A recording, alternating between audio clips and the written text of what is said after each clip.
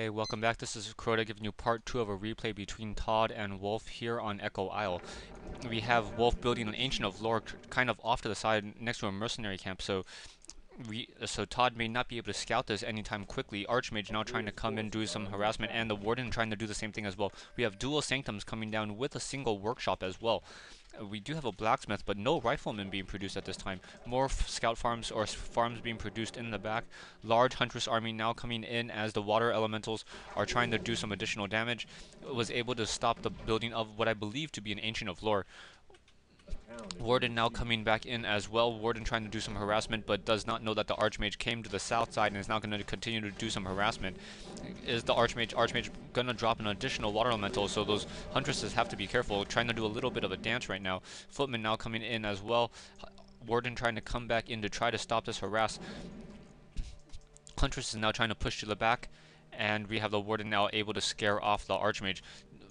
Interestingly enough, this Goblin merchant shop still has not been crept out yet, so there are some pretty good items there. No additional heroes being produced, so it is just a single.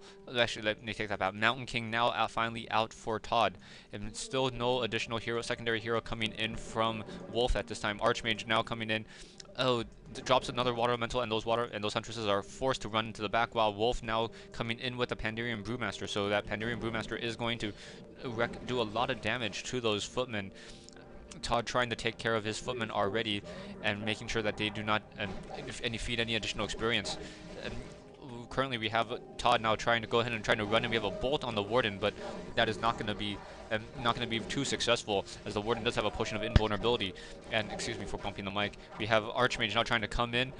We have a Tome of Intelligence being picked up, and now both players just trying to come in. Breath of Fire and Bolt. Not sure who got the kill. I think the Wolf got the kill, as the Mountain King does not have any additional experience right now, and Warden goes down, or Footman goes down to the Warden.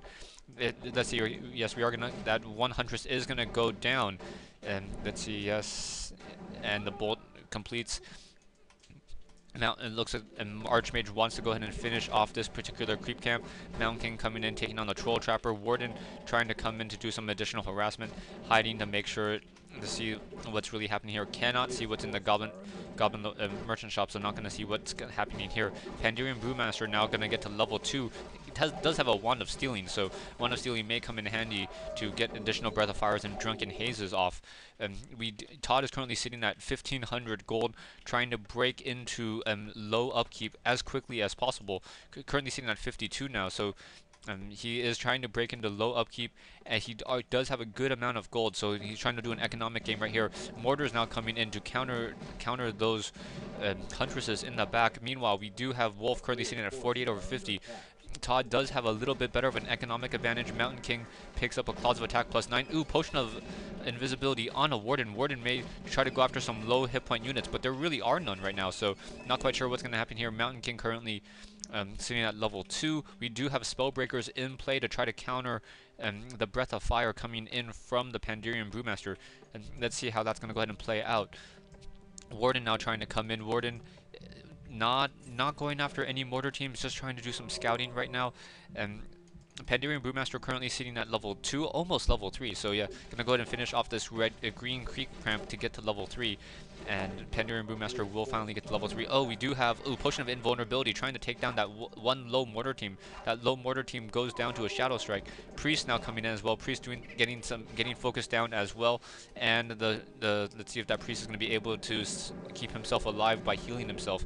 Not quite sure. Yes, it looks as though the healing regeneration rate on the Priest is faster than the damage on the Shadow Strike. We do have some Riflemen now in play. Breakers now in play. Mortars currently in play.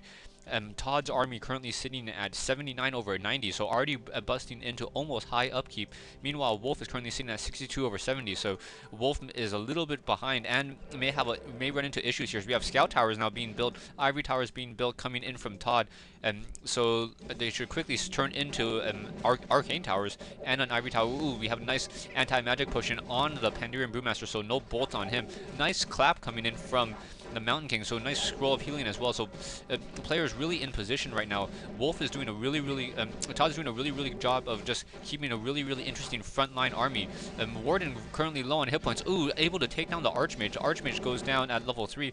Mountain King currently sitting at level 2, focusing down those Dryads left and right, and Warden currently sitting at level 4 right now. I'm not quite sure who's winning this fight right now. Those towers are going to come up fairly quickly, and let's see what's going to happen here. Mountain King now trying to run to the back, currently running away from those Wardens. Units coming back left and right. Archmage now coming back into play.